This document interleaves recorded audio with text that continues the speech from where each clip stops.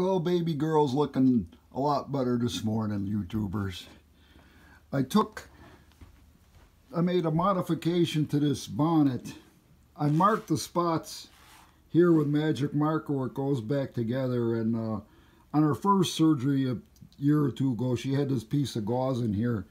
I replaced it with a sneaker lace that goes around twice, and that's better than this thin cheesy gauze that holds it on. I took her collar off because that was rubbing on this thing. So, you know, you get your finger under there, there's enough room it's not going to choke her. And this is how the wound is progressing.